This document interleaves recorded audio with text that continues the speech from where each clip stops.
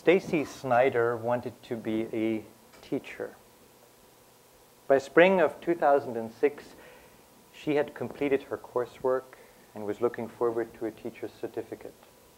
Then, from one day to the next, her dream was over. She was summoned to the dean of her university and told that she would not receive her teacher's certificate. She would not be a teacher, although she had the credits, passed the exams, completed the practical training. She would not be given her certificate, she was told, because her behavior was not becoming of a teacher. Her behavior? A photo showing her with a cap and a cup, captioned, "Drunken Pirate." Stacy Snyder had put this photo on her MySpace page for her friends to see and perhaps to chuckle. But the university administration found the photo to induce minors to consume alcohol and thus to be inappropriate for a teacher. When Stacy was confronted by the university administration, she considered taking the photo offline, but it was too late. Her photo had been indexed by search engines and archived by web crawlers. As much as Stacy wanted the photo to be forgotten, the internet would not permit that. Remembering instead of forgetting. Remembering, forgetting. In 2001, Andrew Feldmar, a Canadian psychotherapist living in Vancouver, wrote an academic article in a journal. In the article, he mentioned that he had taken LSD in the 60s. In the summer of 2006, like many times before, Andrew Feldmar wanted to cross into the United States to pick up a friend from Seattle International Airport. The immigration officer Googled Feldmar and discovered the academic article from 2001. Because Feldmar had failed to disclose to the immigration officer, although he never denied it, that he had taken drugs 40 years earlier, he was barred from entry into the United States forever. Remembering instead of forgetting. Of course, you may say now, Stacy's and Andrew's cases are tragic, but at least in part, it's their own fault. Had they not put information online, Stacy would be a teacher today, and Andrew could still travel into the United States. Everybody has to decide for herself or himself what to make available online. What once has been put on the web is no longer forgotten. But not everybody knows what data is being collected about them, stored and made accessible. In the German city of Eisenach, there is a very large and very popular nightclub by the telling name of Mad. Every visitor of that nightclub must get registered before entering. During registration, passport data is being recorded, a photo is taken, and a database entry is created. So far, more than 15,000 individual guests have been registered. In return, guests receive an electronic charge card for the evening. Every transaction that night, every drink ordered, every tip paid is being recorded together with temporal and locational information for every of the roughly 1,200 guests a night, and kept for years. More than 60 video cameras record every part of the club, store the video stream on 8,000 gigabytes of hard disk space.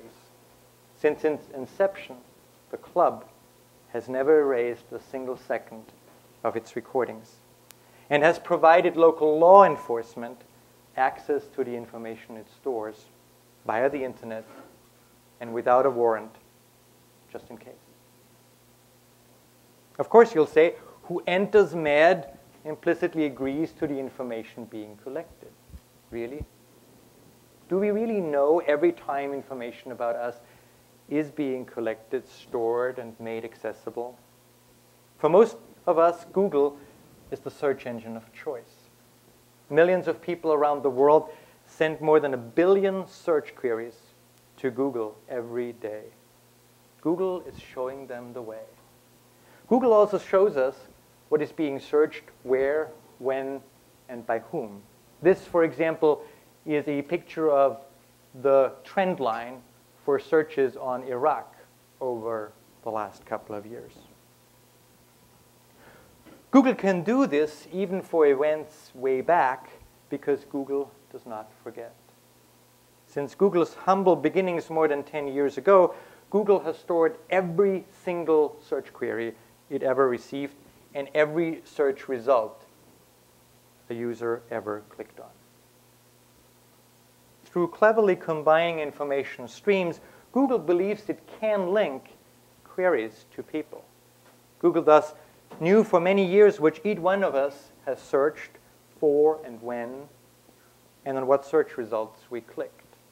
Quite literally, Google knew more about many of us than we can remember ourselves. Remembering, forgetting. For millennia, for us humans, forgetting has been easy. It's built into us. Biologically, we forget most of what we experience every day, our feelings, our thoughts. Remembering is the hard part. Since the beginning of time, we humans have tried to overcome that biological forgetting and to hold to memories that are precious. For thousands of years, we have tried, like this Navajo, to pass on our memories to our children in the hope that they too may thus be able to remember. This is how the great epics of the world emerged thousands of years ago. But human memory is not fixed. It changes as we reconstruct our past. Depending on it is not sufficient, especially when we want to capture something precisely or for a long period of time. Painting is one way of encapsulating visual impressions to create an external, more precise and lasting memory, like this beautiful cave painting of Altamira. Script, originally developed, can you believe it, by accountants searching for a precise method of remembering, has for millennia remained humanity's preferred external memory. Language, painting, and script provided us with the capacity to remember through generations and across time. But these tools have not altered the fundamental fact that for us humans, forgetting is easy and remembering is hard, time-consuming, and costly. The book did not change this either, neither did the phonograph, neither did film. Remembering remained expensive for most human beings and was thus chosen carefully. In other words, forgetting was the default, remembering the exception. This enabled us to deal with time. Through our physiological capacity to forget, we rid ourselves of excess memory. What has long been past fades in our mind. Thus, we pay tribute to time and depreciate what is no longer relevant to our present. But because forgetting is biological, we humans never had to cognitively develop a capacity to deliberately forget, to depreciate memories, and to make them fade. Today, this is different. Google remembers, Yahoo remembers, Amazon remembers, the Internet Archive remembers, flight reservation systems remember. From biological forgetting, we have moved to permanent remembering. How does this happen? First, through digitization, as you know, that enables very different types of information to be translated into universal code, and thus enables us to use the same information processing, storage, and distribution infrastructure. That's not only enormously efficient, it's also surprisingly future-proof. Second, through advances in storage capacity. In 1965, Gordon Moore surmised that the density of integrated circuits, quote, might approximate a doubling every 2 years, unquote. Importantly, digital storage capacity has tracked the impressive increase in processing power that Gordon Moore first witnessed more than 40 years ago. This has permitted Google to create a global system of server farms holding a capacity of perhaps 100,000 terabytes of data. That's 100 million gigabytes and growing. But storage alone is not sufficient. The East German Stasi had hundreds of millions of facts on file on almost 1 million of its citizens. Yet, with its elaborate system of pseudonyms and codes and mostly paper-based files, it had difficulties at the end retrieving the information it had in time. This, too, is different today with full-text indexing that was prohibitively expensive only a few decades ago and today is built into most major file systems. Global access, if we add that, that enables us to access information through a global infrastructure. A few minutes are sufficient to disseminate a document globally, even accidentally, and have it distributed. As this page from the Manual of Operating Air Force One, which was made available online accidentally for a very short period of time. Once the mistake was realized, it was too late. Compare this to a conventional library with limited space for books, which forces libraries to periodically eliminate some books, in essence, to forget. Access is time-consuming and full of hurdles. You have to first locate the appropriate book, then using the book's index, if it has one, to find the right page, and then read the page or paragraph to find the information. And you have to be at the library during opening times. The internet is very different. Taken together, this has led to remembering becoming the default and forgetting the exception. It could be a reason for celebration.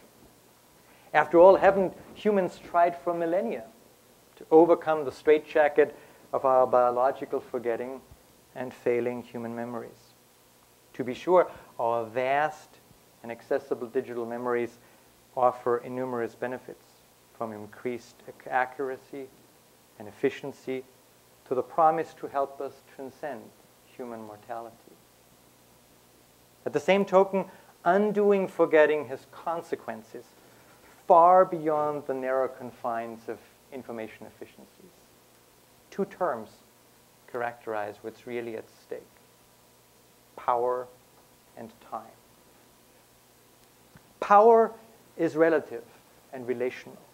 As privacy scholars have long argued, power over information may translate into power over the individual the information refers or pertains to. If others not only have information about us, but the capacity to keep such information accessible for a very long time, this informational power increases and has the potential to influence how we transact and interact. But power is not only dyadic.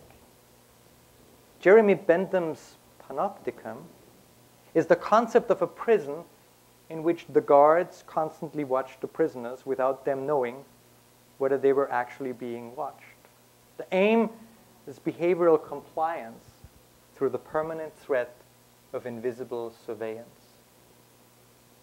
Others, like Oscar Gandy, have suggested the internet may help create a global panopticon in which everybody has to assume that she is being watched all the time.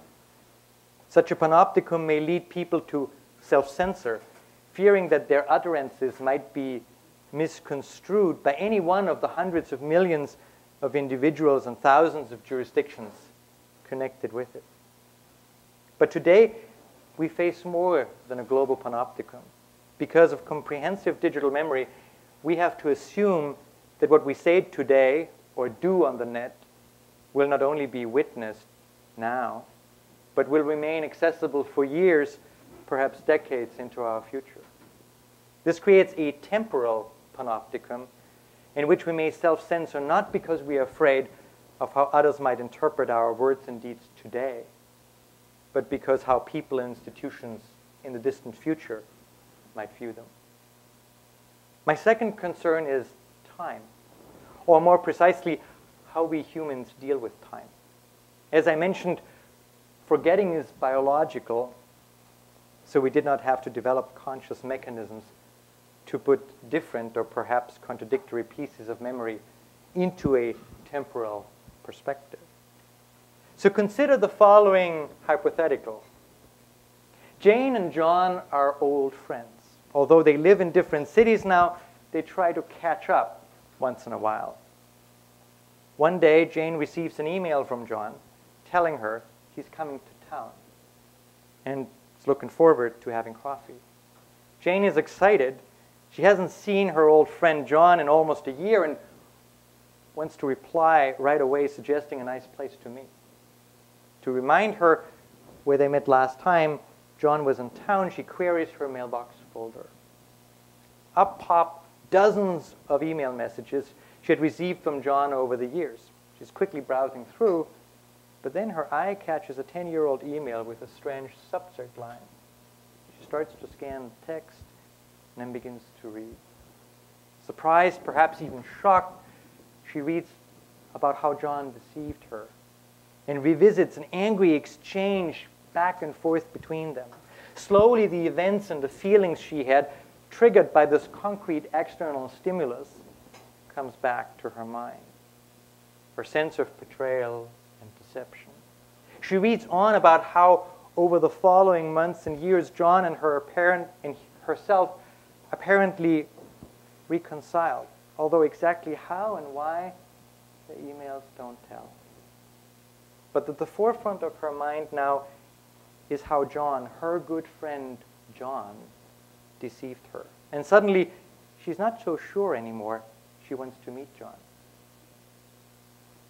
And whether she really is looking forward to seeing him. As much as her analytical mind wants to disregard the revived memory, the angry words she read triggers her past mind. They are the external memory that help us remember things that we thought we forgot. But they also cloud our ability to evaluate and to decide. Put in abstract terms, for us humans, it is difficult to realize time as a dimension of change.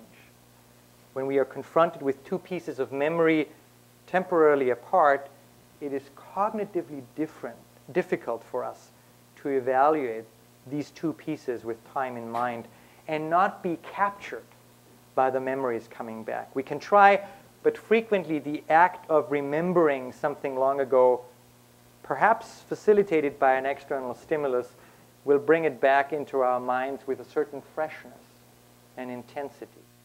That may trigger incorrect decision-making. In analog times, the dangers were limited. Our biological forgetting obscured or our cognitive difficulties with time. But what when we are not permitted to forget anymore? We know a little bit about the consequences through studies of less than a handful of human beings who have biological difficulties to forget. This is AJ, a woman who has difficulties forgetting. Ask her about a particular day. She's able to tell you when she woke up, who called, and what was running on television 30 years ago. For her, that's not a blessing. It's a curse. She says she's haunted by her past so much that, in fact, it limits her ability to decide in the present.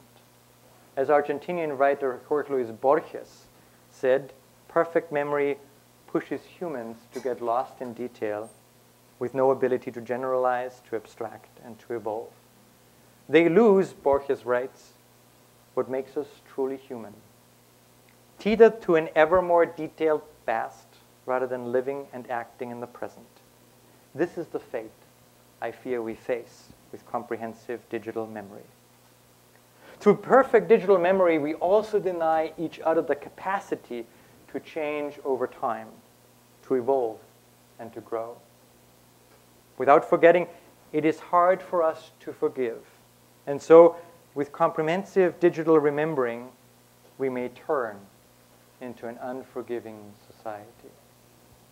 This is the real danger of shifting the default from forgetting to remembering. But there is another wrinkle to the story. What if, frustrated with the shortcomings of our own human memory, we begin to disregard our own recollections of our past and begin to depend on digital memory instead? Does that give those that control digital memory the power to change history?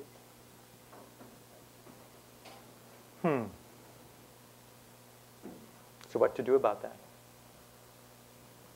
Well, there are conventional responses. The first one is the idea of privacy rights. The basic premise is relatively simple. By giving each and every individual a right to informational privacy, we empower the people to fight for their own rights. Enforcement is both decentralized and delegated. It sounds great, but comes with a number of inherent weaknesses. For example, in the US, the enactment of informational privacy rights is politically not feasible, at least in the present climate. But even if it were feasible, I have my doubts about its effectiveness. The Europeans have, in fact, enacted strong information privacy rights decades ago, but people have not used them. Whatever additional incentives frustrated lawmakers later offered the public, no-fault compensation, attorney's fees, a shift in the burden of proof, nothing could change the bitter reality that individuals do not seem to want to enforce their privacy rights, at least not in court. Information ecology, the second conventional approach, is the conscious regulatory restriction of what information can be stored and for how long. Part of the idea of privacy regulation, these are norms that mandate, for example, the deletion of information after a certain period of time. Such norms necessitate government action, and compliance enforcement may be costly. But they have two advantages over individual privacy rights.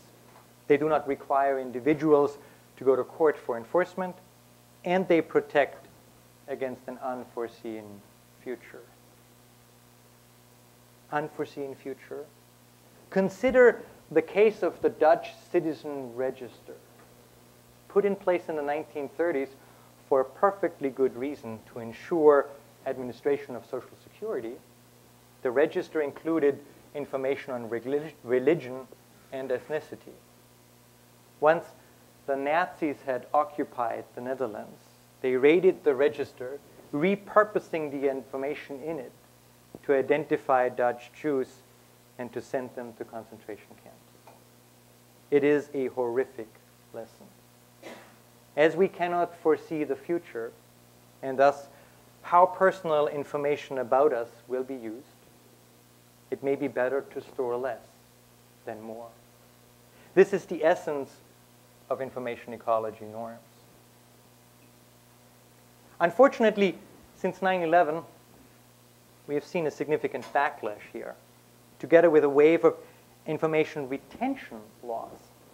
In addition to the rather pervasive rhetoric of fear and security that we are exposed to, information ecology goes against another emerging dogma, that of transparency. Transparency has become our preferred mechanism for ensuring good governance, both in the private and in the public sector, requiring information retention and thus limiting the political chances for an expansion of information ecology norms to address digital remembering. Perhaps, therefore, we need to augment our conventional approaches and add some alternative ideas to the mix. Some have argued for digital abstinence, for staying away from the technical tools that enable digital remembering. Not sharing everything on Facebook, as President Obama recently reminded us, may certainly reduce the threat of digital remembering. But is it realistic? Over 200 million people have Facebook pages, with other social networking sites around the world accounting for another 400+ million registered users. 2 out of 3. By the end of 2007, 2 out of 3 young Americans put their information online. 2 out of 3. Did all these millions know that their information would be preserved long into the future? The exact opposite of digital abstinence is the idea of full contextualization. That is, to store as much information as possible. Here is the rather intriguing argument. The difficulty of digital memory that are associated with what I call the time dimension stem from the lack of our ability to recreate the perfect context of a past situation or decision. So if we could only store everything, including the context, we could avoid the negative effects of digital memory. In essence, this full contextualization would help us to regain our ability to think in time. We could revisit our decisions. And at the same time, it would equalize information imbalances. At its core, this is Brin's proposal of a transparent society. But will full contextualization ever be technically feasible? And if it were, will it actually address the challenge of digital remembering? Do we really have time to relive all our past again and again, only to grasp what experiences no longer are relevant to us today? Another alternative is to hope for a cognitive adjustment in our society. That is to hope that over time we'll learn to devalue older information and to live in a world with an omnipresent past. Not society has to change or its laws, but our individual process of information evaluation and decision making. That sounds right. And that would solve our problem. But is it likely? How long will it take us humans to change the way we assess information, to modify what we've been doing for ages? What is the appropriate mechanism for us to make that change happen? Cognitive psychologists are very critical of our ability to change our way of decision making in the short run. I hope this may work, but I don't hold my breath. A very different idea, then, is not to change humans, but to change technology. Some have proposed to use technology to change behavior. We could create, for example, quasi-property rights to personal information, something like akin to copyright, and build it into our technology, into the PCs, smartphones, and so forth. And the technology would then ensure that only those that can access my information are those that I have permitted to do so. In short, the suggestion is to create a global digital rights management system to protect privacy. But do we really need to create a global technology infrastructure that watches every of our moves to ensure that nobody abuses somebody else's personal information? Would we thereby not create a perfect surveillance system to ensure privacy? For such a system to enhance privacy rather than to undermine it, we would have to ensure privacy is built deep into the infrastructure. And while some engineering progress has been made recently, we don't have that ability yet. I presented 6 possible approaches to deal with the challenges posed by digital remembering. 3 of them on the left side here mainly target the power aspect of digital remembering. 3 of them on the right side aim at addressing the time challenge. None of these offers us a silver bullet, although all help in their very unique way. Hence, we may need to mix and combine them and perhaps even add something else. Something else. I advocate a revival of forgetting. That is to establish a mechanism that eases forgetting in the digital age and that makes remembering just a bit more strenuous. Not by much.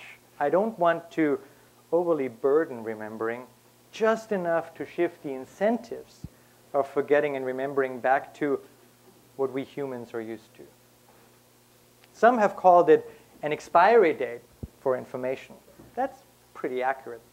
I propose that whenever we want to store information, we are prompted to enter not just the name and location of storage, but also a date until which we want the information to be stored. Once that date is reached, the information is deleted. Of course, we can choose the expiry dates at will and change them at any time. The core proposal is not the automatic deletion. The core of the proposal is that prompting for expiry dates will remind us humans time and again that most information is not timeless, but linked to a specific context and situation, that it loses its value as time passes. Expiry dates offer us a meaningful way to linking digital memory with time by choosing an expiry date and thereby implement the temporal dimension into digital memory. So for example, search engines could offer us an easy way to tell them whether we want them and for how long to add a search query to our search history. If I search for something that will not be relevant for me tomorrow in 1 month's time, it's better not just for me, but for the search engine as well to know. Ask.com has already implemented such a possibility in rudimentary form. And Google, Microsoft, and Yahoo over the last year have progressively lowered the length of time they keep non-anonymized digital memory, from forever to 24 months, to 18 months, to 12 months, and now to 9 months. Or take a bit more complex case, expiration dates for photos. Here people could carry a small device on their key rings that would permit to set a small number of expiration date presets. Digital cameras would query the devices of all people in front of a camera, and the resulting digital image would be tagged with perhaps the lowest, the median, the highest expiration date chosen of those in the picture. These cases are just quick illustrations of how some scenarios of expiration dates could play out. In fact, we can envision a wide variety of differing expiry date flavors to take into account the specific preferences of societies or the particular requirements of information types. I only foresee 2 common features. The first is that any expiry date system must aim at changing the default from remembering back to forgetting. They must give us choice. Forgetting can be slow or gradual or reconsidered, empowering users to set it as they desire they must. And it must be made the default, and remembering must become the exception. Second, the second core feature of any expiry date system that I envision is that it keeps reminding us of the temporal nature of information. That most information is not timeless, but linked to a specific context, and thus loses its usefulness as time progresses. Expiry dates, make no mistake, come with a bag of weaknesses of their own. They too are no silver bullet, and they are not designed to solve information privacy challenges beyond digital remembering. But expiry dates also offer some unique advantages, and thus, if used perhaps in combination with some of the other approaches I mentioned, could significantly strengthen the effectiveness of our overall societal response to digital remembering. Forgetting, remembering. Since the beginning of time, forgetting has been easy for us. In the digital age, the relationship has become reversed. Today, digital remembering is the default. Google, total information awareness, CCTVs. And it is forgotten. It is forgetting that is often forgotten. I urge you to give back to forgetting the role it deserves. Let us remember to forget. Thanks.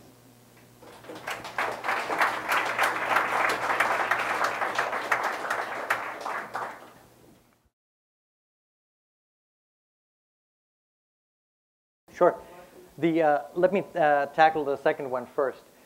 If you do a little math on 1 billion queries a day and all that, the amount of information that you have to record every day if you Google in order to keep that history going is actually not that big. It's surprisingly small. You can do that for a couple of $100 a day. I was shocked when you actually sit down and do the math on how relatively limited that is. So that, I think, the capacity problem was not a factor into their decision making.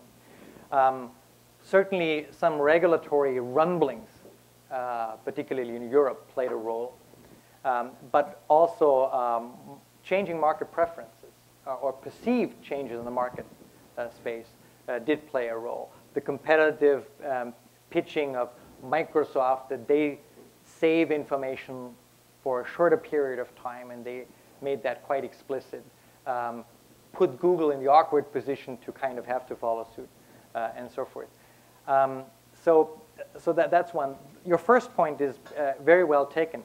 What was interesting to me is when I did the research was that Google is wonderful because they have such a huge amount of data, and so they worry a great deal about the capacity to continue to keep that data alive. It turns out that the way they have set up their system is highly efficient and relatively reliable and future-proof.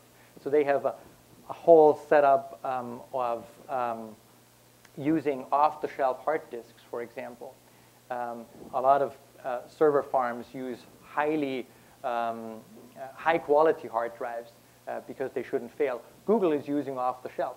And they found that off-the-shelf hard drives have a very, very high reliability rate, much, much higher than we would think they do. Not as high as the manufacturers suggest they are, but very high indeed. And so Google has come to the conclusion that they have not solved, but reduced the problem of keeping data alive significantly. That was a much bigger problem in the past. I still have 8-inch and 5¼ inch and 3½-inch floppy disks lying around somewhere that I will never be able to look at or access again because I don't have a floppy disk drive again. I should throw them away. Hack rat that I am, I don't. Which actually reminds me of one thing. This session is recorded, speaking of information and privacy, so... For how long will it be kept? So this is obviously really, really interesting. So thank you. If we were to take the word remembering and divide it, and actually save the word remembering for the mental human process that we're all familiar with, and that some of us have more and more difficulty with over time, and to say that's remembering, and don't call, first for the moment, don't call what we do with digital stuff. Don't call it memory, don't call it remembering, that's sort of an extended use of it. It's storage, whatever. It's what we do with writing. That's not memory, that's something else. So if we do that, then it looks a little different to me than the way you've been painting it. And the question that I want to ask is, just taking memory and forgetting as the human thing that we do, how has that changed? Is it changing? Is it changing in response to this new environment that has so many more records that are so much more retrievable globally, as you said? What actually has been the effect on the real and literal human memory, the remembering and the forgetting? Well, I mean, we've had a little bit of that discussion earlier today, and that gives me an opportunity to try another answer.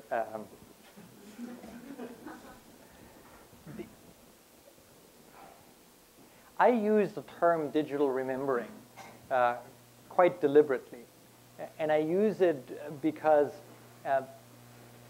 as I see the challenge is not only that we have hugely increased, expanded digital storage capacity. That alone wouldn't worry me. If I think of my video, my analog or digital video archive on tapes, if I can't access that quickly and easily and from anywhere in the world, it's pretty useless. It's sitting there and sort of dusting away.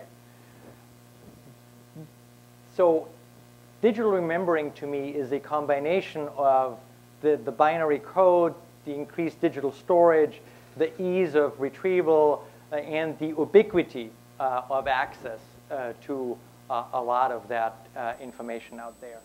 And that's what I call or refer to as digital remembering. Now, how has digital remembering changed human remembering? I don't know. There's a couple of ideas, etc. about that. But again, this is not the focus of my argument in that it has changed human remembering per se. What it has changed is it has increased external stimuli that trigger human remembering or that cloud our ability to decide because some remnants of human memory are being brought back to our consciousness. One of the ways that a culture forgets is that it lets books go out of print and it lets them be forgotten on library shelves and then moved off out of the stacks into the depository where nobody will find them again unless they're really, really looking for them. Yes. Now we have the Google Book Search project, which aims to reverse this by basically taking everything that's ever been printed and is still around and making it available again and leaving aside all the copyright issues, antitrust issues, all the other stuff. Do you see some negative effects of this project in the area that you're talking about?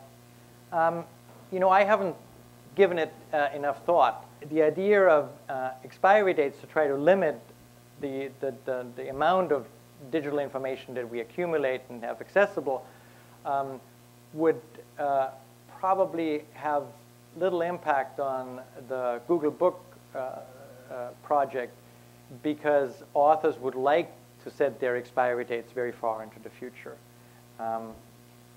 But it may have some consequences. I can only hint at something because our research is not completed. I can only hint at research that we're doing on courts and court decisions in the US where we see an interesting effect of memory.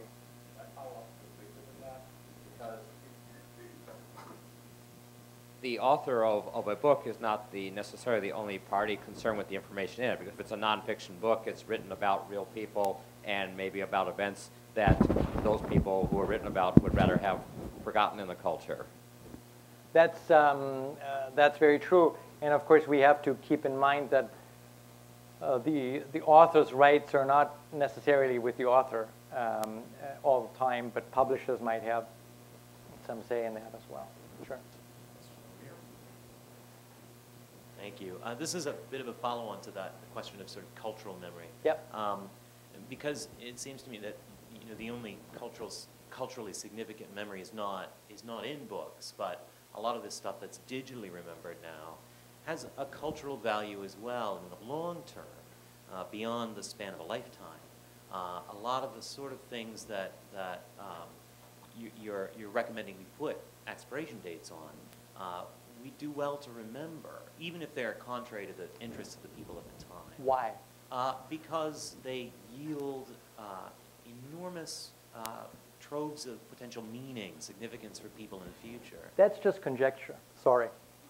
There's no proof for that. That's just conjecture. Well, what the conjecture is the question of what that meaning will be. That we don't know. Right. But the fact that we're leaving traces right now that we would willfully erase seems to me somewhat dangerous. I mean, so should I burn down the house because I'm afraid that my heater might not work 10 years from now? No, I'm saying just the opposite. I'm not saying that at all. I'm saying, aren't there? I mean, what about the question of countless authors who've burn their archives when we very much want to see what's been in there. Thank you very much. That's a fantastic example, a fantastic example. So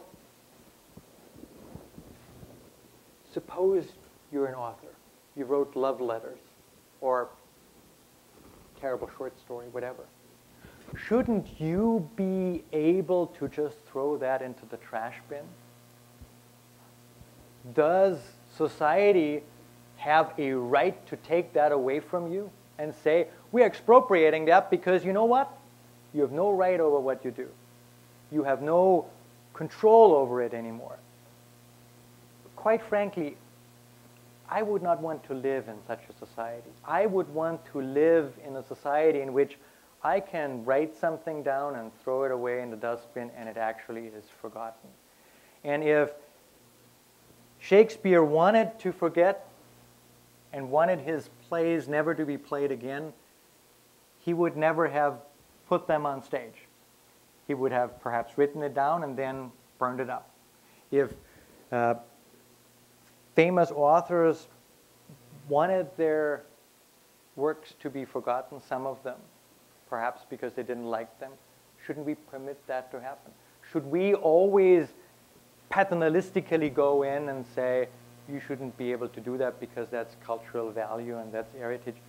I am very hesitant to follow your I think that's a great point, although we still do struggle with this question. I mean, J.D. Salinger at present is in the midst of litigation about this kind of question.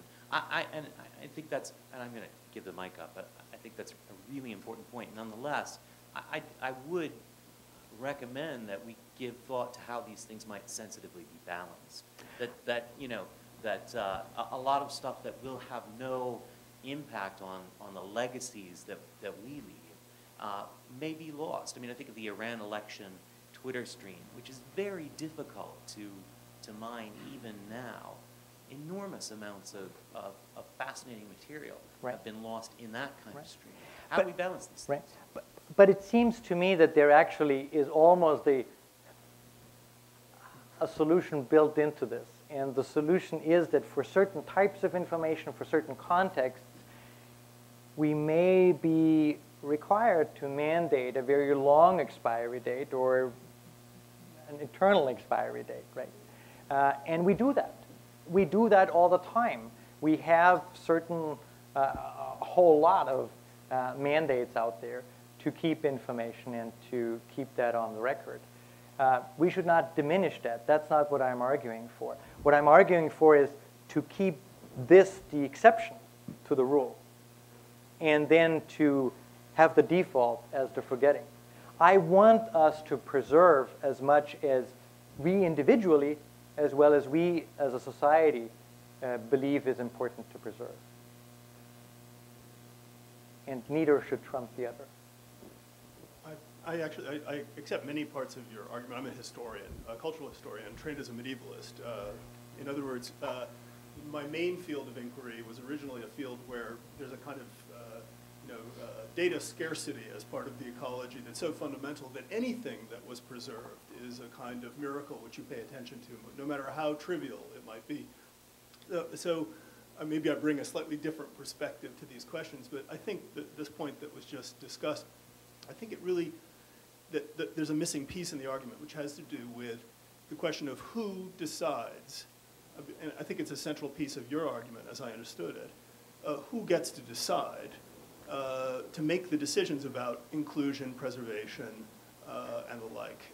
Now, in the history of the kinds of institutions of memory, whether they're state bureaucracies or whether it's Google on the contemporary scene, certain institutions, certain entities have essentially performed the filtering role. I mean, Google is not interested in all of your data. Google is interested in certain data. It's choice behaviors, patterns, your navigational patterns in particular, right? Other institutions are interested in your social security number, your tax records, and so forth. So I think one of the core issues here is who are the gatekeepers of memory versus erasure. Right.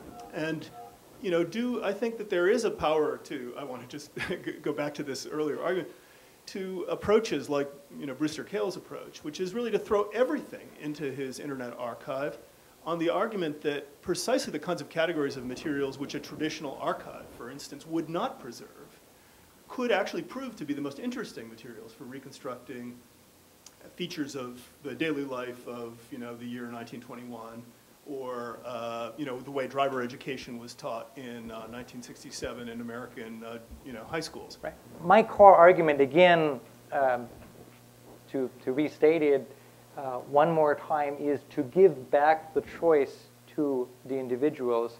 And I feel that the choice now, the decision power has largely been shifted to very large organizations and institutions like Google, and to implicit or preferences and defaults that are implicit in application softwares that we use.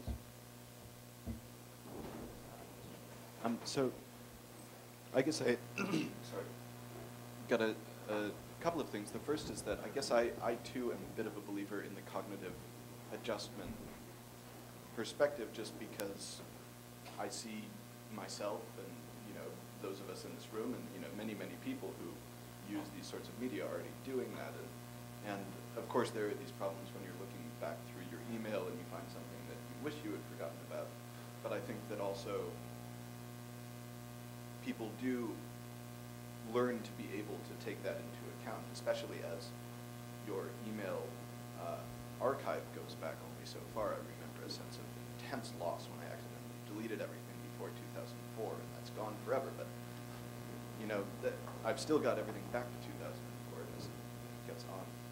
Anyway, I adjust. Do you want me to respond to that and sort of take it turn by turn?